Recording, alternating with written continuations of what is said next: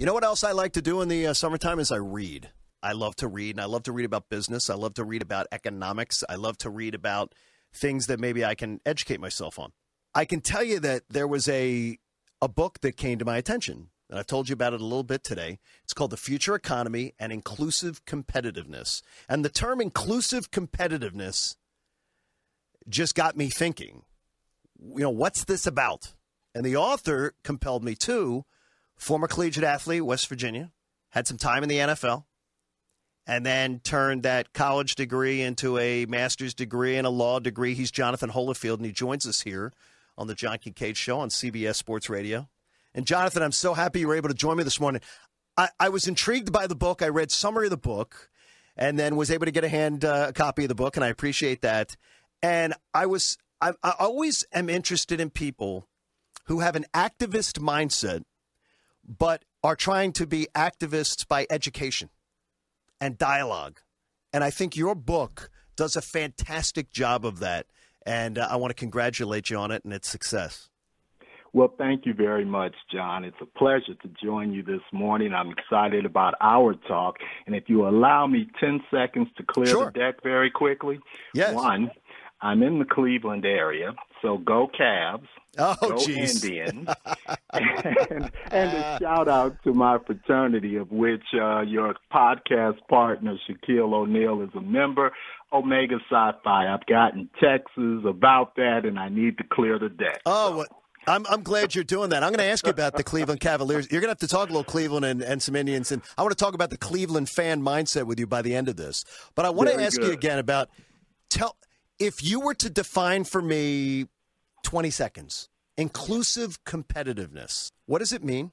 Inclusive competitiveness is really about preparing 21st century economic athletes, people who have the agility, skills mastery, stamina, grit to achieve economic mobility, security, and perhaps even prosperity in a dramatically changed world. It helps create a North Star, if you will, John, for underserved or disconnected communities to build new systems as opposed to just singular economic and education and social and human service programs, but community-based systems that are designed to cultivate that kind of talent. And when you talk about disconnected Americans, you're talking about women. You're talking about the African-American community. You're talking about rural America. You're talking about the Hispanic community. You're not just speaking to one segment or one demographic. You think there are lots of disconnected Americans right now, and there are sports themes, by the way, all through your writing, and I'm sure you know that. Absolutely. It's bedrock of my experience, my sports experience, which has had a profound impact on my life. But to your point about disconnected, let's frame it this way, John.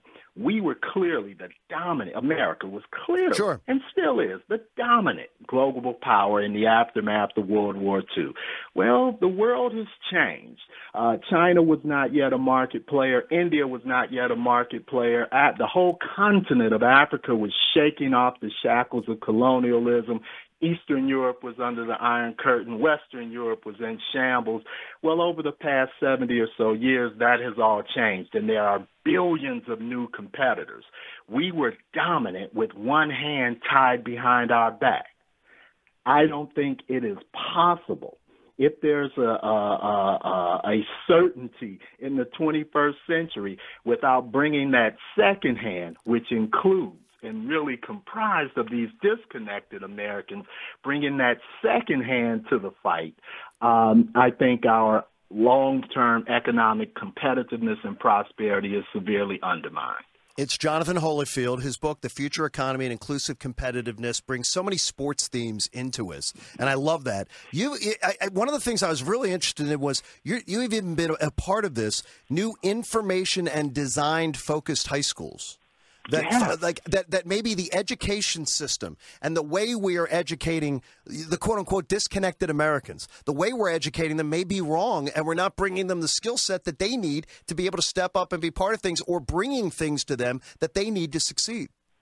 Absolutely, and I do think in some ways, and feel me on my point, because there is a bit of a political judgment here, but the notion of a trickle down versus pull down. And, America is a nation of doers.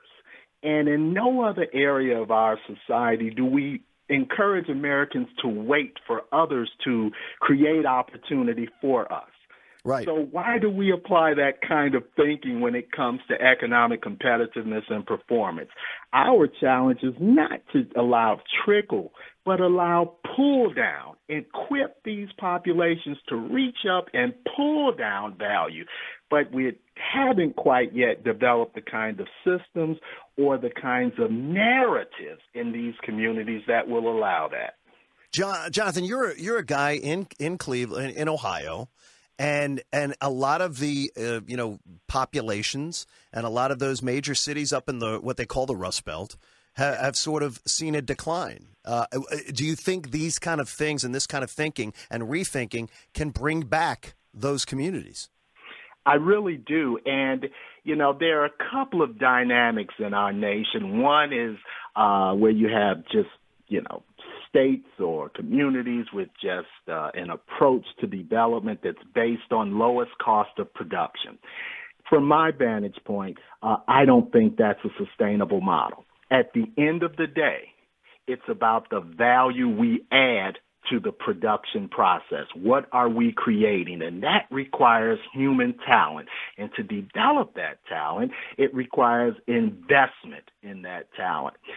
So while some communities have progressed under a race to the bottom in terms of low taxes, low cost. All of that's important and a part of the mix, but it alone, without development of the human capacity and human potential, it's unsustainable. And we have deep reservoirs of talent that just hasn't been brought to the game, and I believe that new systems can help do that. Has being a Cleveland sports fan changed because of the success of the Indians and the great success of the Cavs? Does it feel different being a Cleveland fan?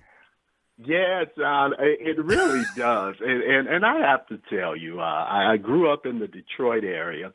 My heart teams are still the Lions, the Pistons, and the Tigers, and talking about long suffering with the Lions, right, even more so than the Cleveland Browns fans. But being in this market and watching LeBron James. Now, I'm a Magic Johnson guy, right? I grew up in Michigan. He was our guy. Okay, He still is our guy. But I tell you, this LeBron guy, he is something. And John, something. And you know what's weird? I think LeBron ties into your book because I think LeBron totally broke the mold of what you're supposed to do when you come into the NBA. He got surrounded by a different type of marketing team. He didn't do the traditional things that everybody else wanted him to do. And if LeBron James isn't a spectacular example of an American success story, there isn't one. I mean, he broke John Kincade. He broke the mold. And guess what? I've raised my hand and said before, I was critical when he was coming out saying, "What's this kid doing? Bringing along all his friends and doing things different and going with an untraditional type agent situation." I said, he thinks he knows it all. Guess what? It worked for him, and I'm impressed by it. I'll tell you, I'm impressed by the book, The Future Economy and Inclusive Competitiveness. So many sports themes through it. And Johnathan Holifield, I appreciate your time this morning. I hope you have a great weekend. Thank you. Thank you very much. The book can be picked up on Amazon, and thank you for the opportunity to Absolutely. share more, John. Check it out, and take care of yourself, and go Mountaineers, I guess, too.